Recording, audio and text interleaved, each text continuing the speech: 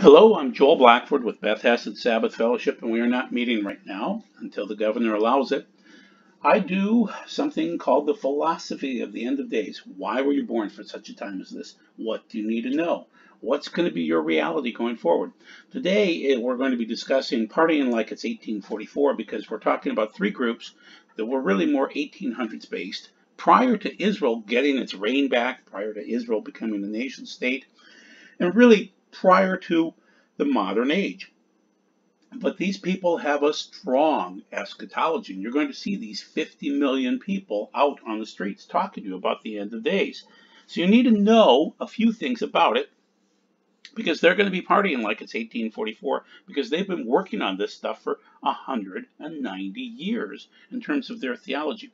So it's going to be disparate stuff today. Just get used to it, okay? It's going to be eschatology all over the place. And so I try not to do that with you. And so basically, this is from Steve Quayle, who has his own website. And if you want to hit something that'll give you the quick news, Rapture Ready gives you quick news. Steve Quayle gives you quick news in terms of biblical stuff that you need to be aware of. And so he was interviewed by Dave Hodges, and their commentary is when the Great Tribulation hits, nobody's going to know. Really, the Christians are going to be clueless. And so these other three faiths from the 1844 time frame, 1859, things like that, 1830s, 1840s, 1850s, they're going to have a fully built out eschatology.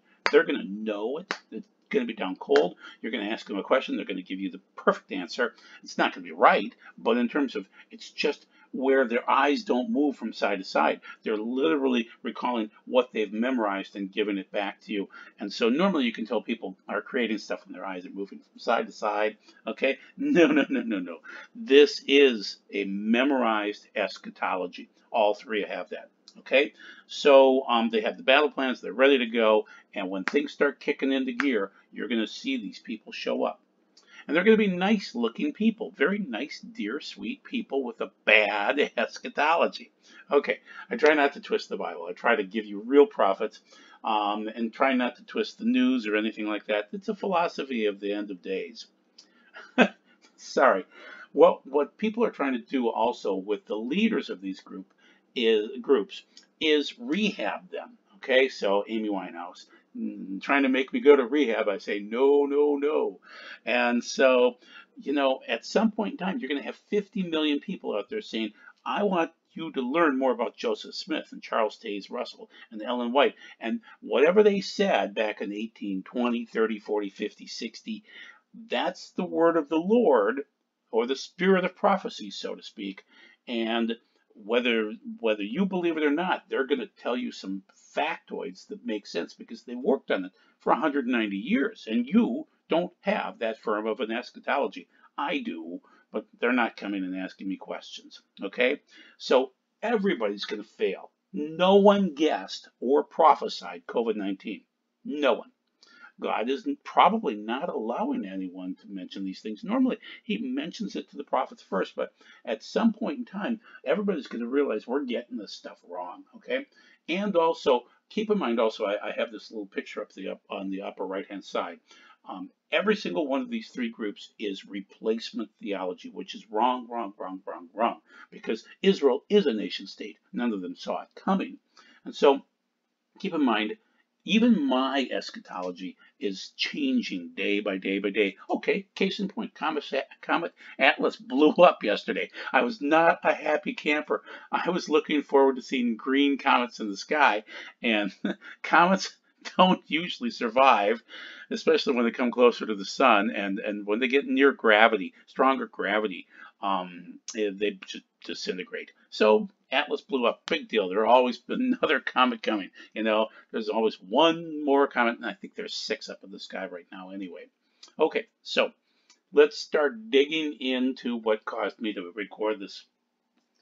There was a 5.7 earthquake back in March 18th at Salt Lake City, and it knocked the trumpet, which is very interesting, out of Moroni's mouth. Okay, and so that would be symbolizing Moroni is their angel. They made him up, and so they believe that, he's going to be part of the end times. He'll be flying around and doing what he's supposed to be doing and things like that. So keep in mind, they have a detailed eschatology, but all of this stuff is going to fall. So when the trumpet fell out of his mouth, it's like, that's a sign, people, that these eschatologies are going to fall hard. Okay, and so in some cases, their theology is going to fall too.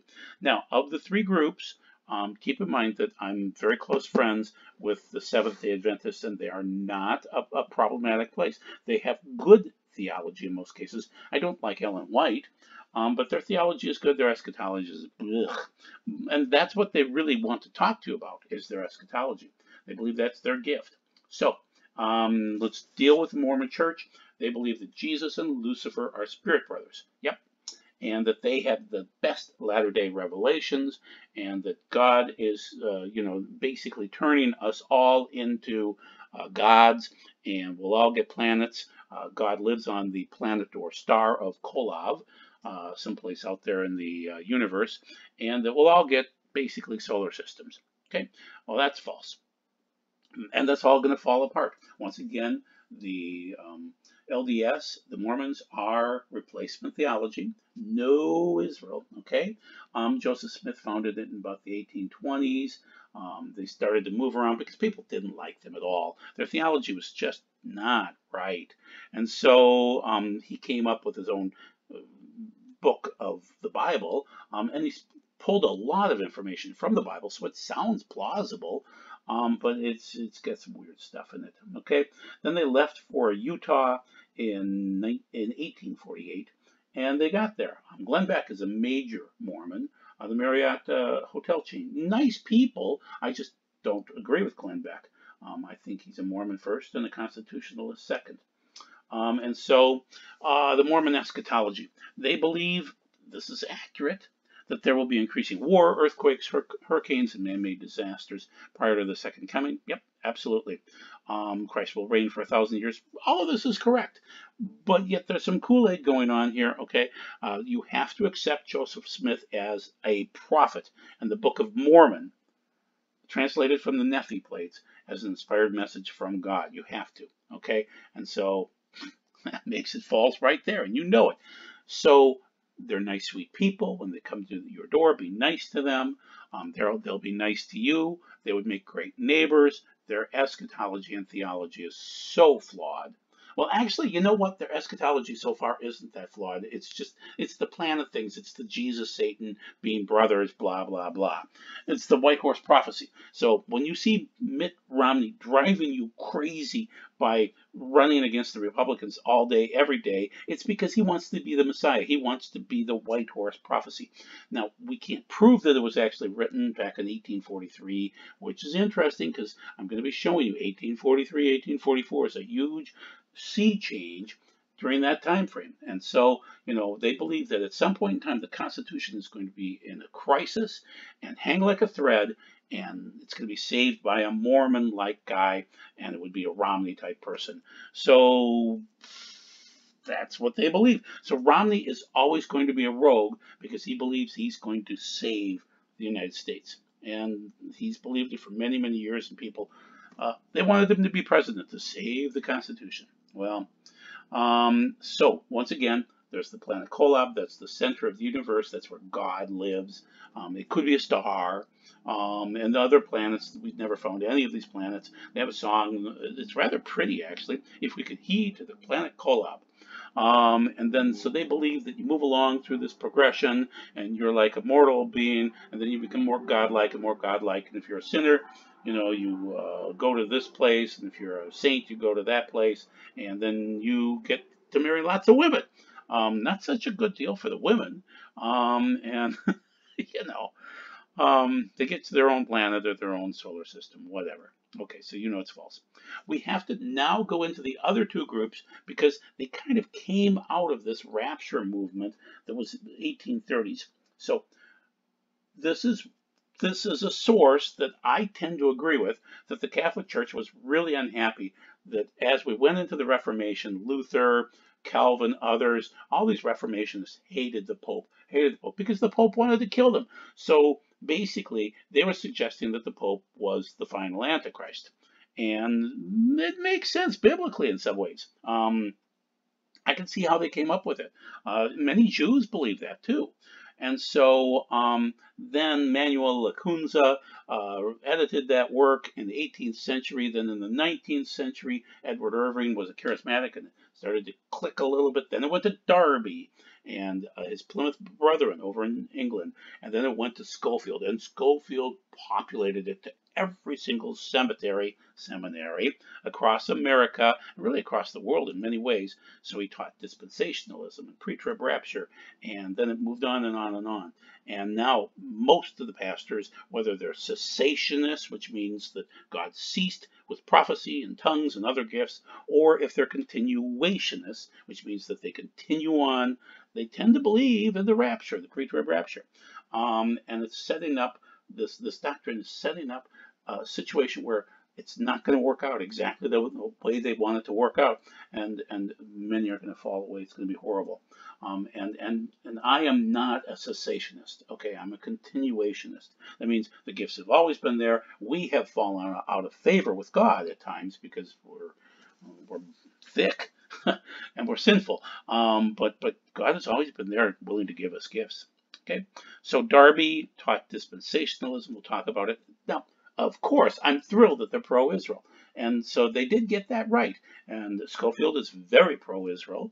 Dispensationalism takes different shapes and forms. Plymouth Brethren is, once again, a low church. It's conservative.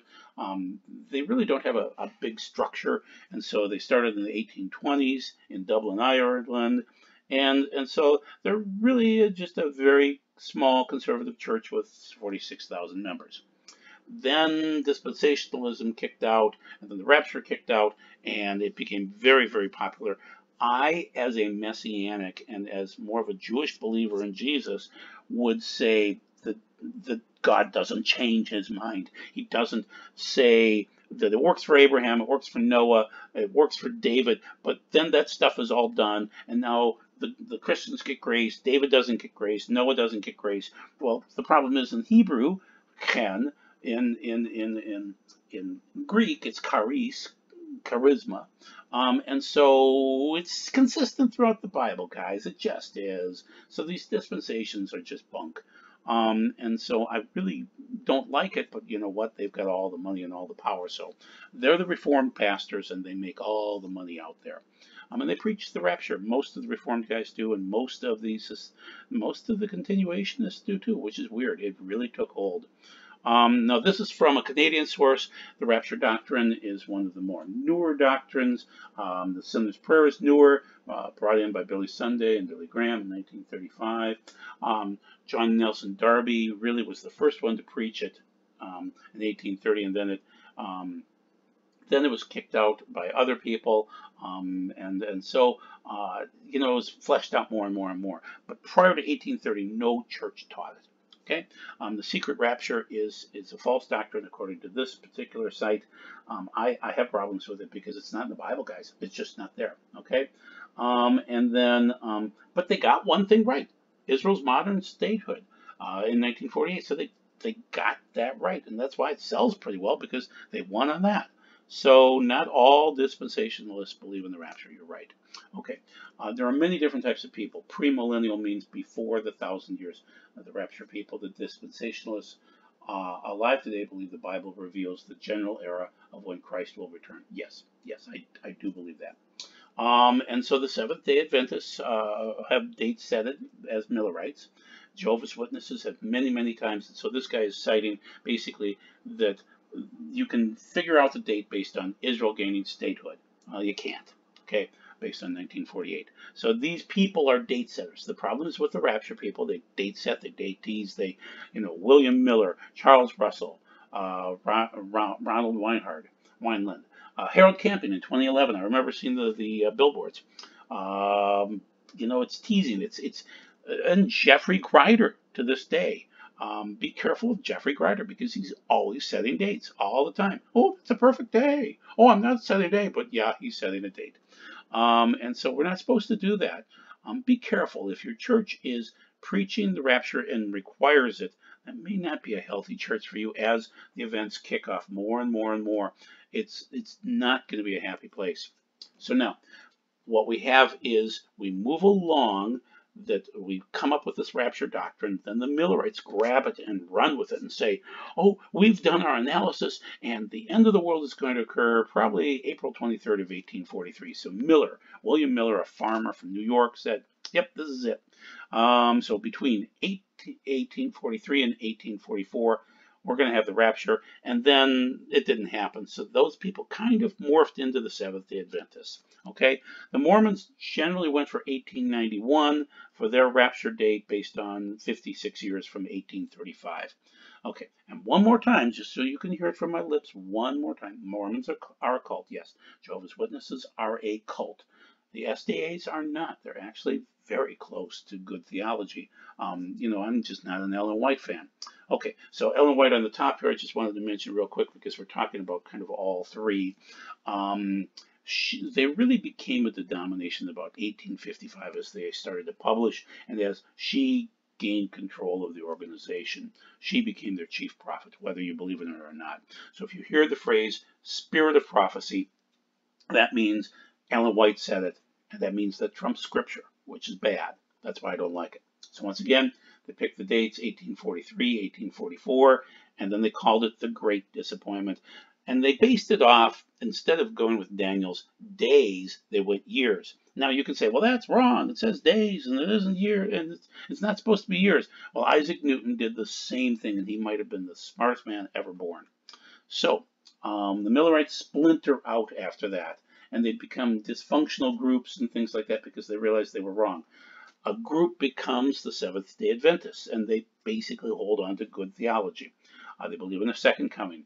They state the Great Disappointment, which is totally wrong. Investigative judgment, which is wrong. And Ellen White is not a prophet. And so they move forward on their own. The Watchtower is part of the Jehovah's Witnesses, and they start predicting date after date after date after date of a rapture date. And they've been wrong time and time and time again. Now, I want to state that I have a problem with investigative judgment from Ellen White because it's unique to the SDAs. No one else believes in it. It's based off the fact that they missed in 1844 and with the Millerites. And so it requires basically this thought process that the temple in heaven, that heaven was filthy and it needed cleaning because God messed up on the date. And so God missed his rapture date, so that means that we go into this weird thing called investigative judgment in the meantime. It's ridiculous. They're the only people that believe in it. And they have good theology otherwise. So, now we're moving on to Charles Taze Russell and the Jehovah's Witnesses. They did not technically come from the Millerites. They started later. But they're similar. And they grew up in about the same area of upstate New York. So he's been predicting failed rapture dates after failed rapture dates. And they just, because they're a cult, they can get away with that. Okay? There's their Watchtower building in New York City. I think they sold it just recently here. They believed that the 144,000 of Revelation chapter 7 and chapter 14 are the Jehovah's Witnesses alone. But then they became more than 144,000, so they dropped that belief. So they've been wrong all the way through, but they just, I don't know. When you are a cult, you can't figure out the truth. It's just not possible. And they keep the donations coming in. So, once again, errant dates all the time. They believe Jesus has been ruling in heaven as king since 1914. They believe in Armageddon. They do. But you have to obey their church, or else if you aren't a willing subject, you're not going to heaven, things like that. So that's 8.68 million people. So keep in mind, we're going to get to 50 million people in total through all three of these groups. You know, like the SDAs are 25 million and the Mormons are 16 million. So that's 50 million people coming at you. Okay, they have a publication called the Watchtower. It's just bunk. It's junk. It's errant dates. And so Russell's teachings were described as equivalent to the reputation of the Lord. No, they're not. Okay.